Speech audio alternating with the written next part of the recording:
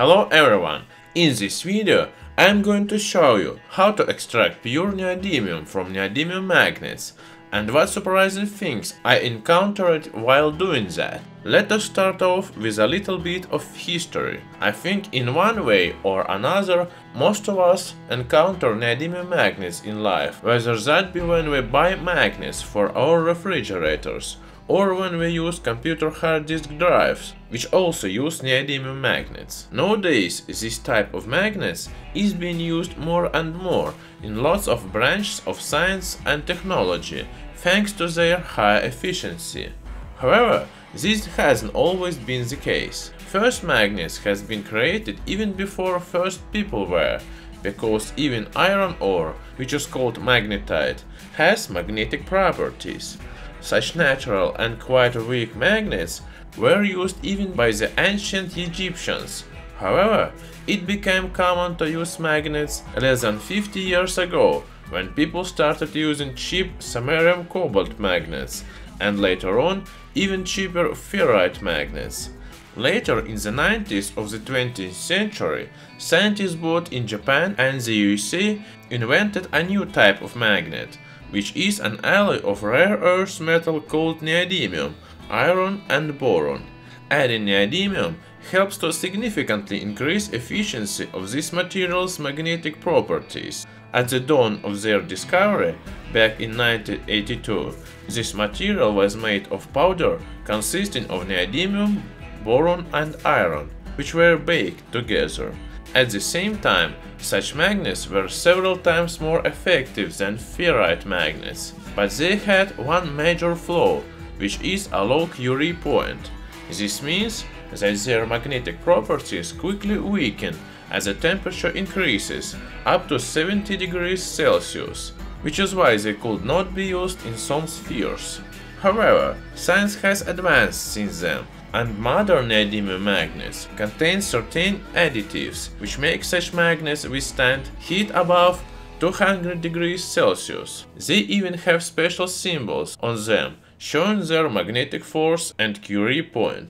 To see what modern neodymium magnets consist of and extract neodymium from them, I purchased such a magnets from a Chinese manufacturer for my experiments. Today, this country is a leader in the production of such magnets, because China has monopolized the market of rare earth metals, one of which is neodymium. First, I need to dissolve this small magnet in nitric acid. To speed up the process, I decided to smash the magnet with a hammer.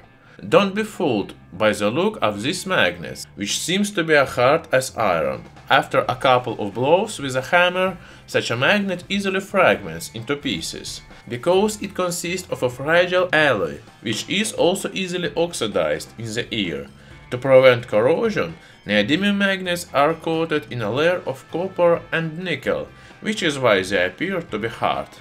Then I decided to dissolve such a broken magnet in nitric acid, which is why I dropped it into 100 ml of concentrated nitric acid. Right away, there started a reaction, producing a lot of orange and highly toxic nitrogen dioxide gas. Here, the magnet's main components, which are iron and neodymium, have oxidized into nitrates, and boron leftovers produced a small amount of boric acid, which can dissolve in such a liquid. The magnet's nickel coating dissolved in the acid, but it was really thin, which is why I can just neglect it. To finish the reaction, I left the flask overnight under the extractor fan. On the next day, the whole magnet completely dissolved, leaving a muddy solution with sediment. The content of the flask is a mixture of iron and neodymium nitrate and leftovers of boron. I need to dissolve them all. First, I add some water to the flask in order for the sediment to slightly dissolve, and in order to make it easier to work with the solution. Then I needed to remove iron salts and somehow extract neodymium salts. To do that, I decided to employ the so-called oxalic method. I prepared concentrated oxalic acid solution in another beaker. To run the experiment, I poured some of this solution into a plastic test tube. After that, I added a few drops of the solution from the flask. There formed a sediment in the plastic test tube. This is a good sign. After that, I let the solution sit for a couple of hours. 2 hours later, we can easily distinguish between the neodymium oxalate sediment and the green solution, which is an oxalic complex of free valent iron. Thus, when an excess amount of oxalic acid is added to such a magnet solution, iron and rare earth metals can be divided.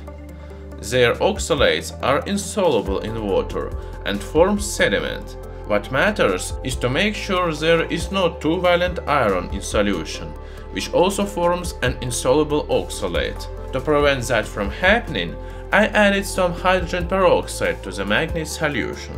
I also saw black sediment consisting of amorphous boron particles, which didn't dissolve in the acid. To extract all neodymium from the solution, I used 2 liters of oxalic acid. After that, I left the solution overnight in order for as many neodymium compounds as possible to sink to the bottom. After running decantation of the solution and rinsing of the sediment, I began to realize that there were some other rare earth metals besides neodymium. The thing is, pure neodymium oxalate as well as its oxide are of pinkish and violetish colors, which depending on lighting can change color. When lit up by a luminescent lamp, it appears to be pink, and when lit up by LED lamp, it appears to be greenish. My sediment in the beaker was grayish. That is why, to get to know for sure if there were any impurities, first I dried up the powder, and then I decided to heat it up to 500 degrees Celsius. At such a temperature, oxalates of rare earth metals decay, and we can identify compounds formed, judging by other colors. This mixture started to glow brown, and when it was exposed to the reducing burner flame, started to get more pale again. Apparently, there was some other rare earth metal in the neodymium oxalate, compounds of which are of dark color. Fortunately, there are not that many options, and I immediately suspected that it was praseodymium. In contrast to pale oxides of other rare earth metals, praseodymium oxide is compound of black color. Besides, it has mixed oxidation states like iron ore. Okay, I get it with praseodymium, but what about other impurities? Is there neodymium at all? To get to know that, I dissolved some of the obtained brown powder in nitric acid. I got such a greenish solution, as that's because of praseodymium impurities, compounds of which are of bright green color. However, if we change lighting from LED to luminescent, the color of the solution will change, which means there are neodymium compounds in the solution. If we shine with a different light sources on the test tube with a solution of pure neodymium chloride, we can observe the same effect. Also, I decided to see how many leftovers iron compounds I have in the solution, which is why I ran a qualitative iron reaction. For comparison, first I added a drop of 10% iron chloride solution into a 1% yellow potassium ferrocyanide, which identifies iron in the tested solution, forming blue sediment of Prussian blue. Now I add in a drop of the tested solution to 2% potassium ferrocyanide solution. The reaction did not start immediately, and the color isn't very saturated, which means there is not that much iron in the obtained oxide.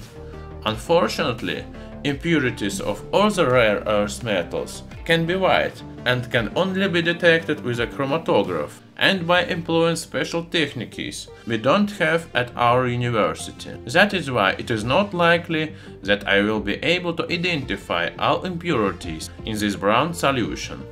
Another problem is that chemical separation of one rare earth metal from another is a very difficult thing to do because of the very similar chemical properties of these elements. It is done with the help of special ion exchangers and is very costly. That is why Chinese manufacturers usually don't bother to completely separate neodymium from praseodymium. Adding 2% terbium and dysprosium to the mixture compensates for that. These additives raise the working temperature of the obtained magnets. In the end, I tried to reduce the obtained mixture of neodymium and praseodymium oxides with a metallic lithium. To do that, I made such a crucible from neodymium foil and attached it to the retort stand. After that, I mixed the obtained oxide with pieces of lithium and added 40% of table salt in order to boost separation of metal from the lithium oxide. When the reaction ended, I dissolved the obtained lump in water in order for the remaining lithium to react with water. At the end of the day, I confirmed that these chemical reactions are very complex because I got a ridiculously small amount of the metal. The rest either burned down or didn't react at all. At factories, rare earth metals are obtained from fluorides through electrolysis with the help of special devices. So, I think now you really understood that neodymium magnets are not made only from neodymium, iron and boron. And if you liked this video, don't forget to give it a thumbs up and subscribe to my channel to see many more new and interesting